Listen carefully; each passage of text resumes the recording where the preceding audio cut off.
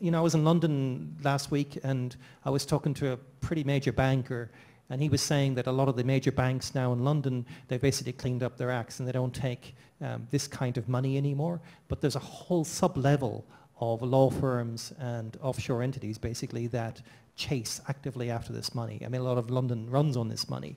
There's no doubt about it. What you're looking at here is a huge amount of money that's slushing around the offshore world because for tax reasons or for basically people trying to hide it from their spouses or for inheritance purposes. So, I mean, a lot of very wealthy people now set up trusts.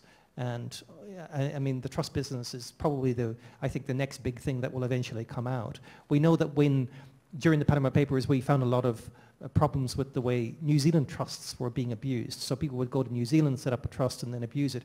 And the New Zealand government has since cracked down on that, and they've changed the laws. But it's only I guess a tip of an iceberg of something much bigger, I think. The Panama Papers was really the culmination of 5 other stories that we'd done in the past on offshore entities. Basically, this wasn't the first time we'd had a leak of an offshore law firm. In fact, I think it was the 4th for us.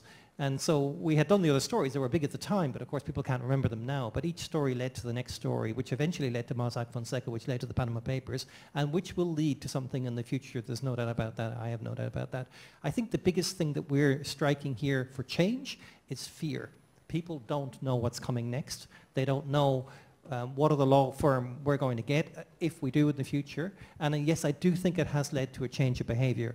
What we found after the Panama Papers and with the previous leaks, even with the HSBC leak that I mentioned, is that an awful lot of people around the world came forward and admitted to having their offshore accounts. And in fact, we probably raised hundreds of millions of dollars around the world, just basically people coming forward because they weren't sure what was going to happen next, and they were pretty confident that at some point they were going to get caught, so they came forward with amnesties and basically got fines instead of going to jail.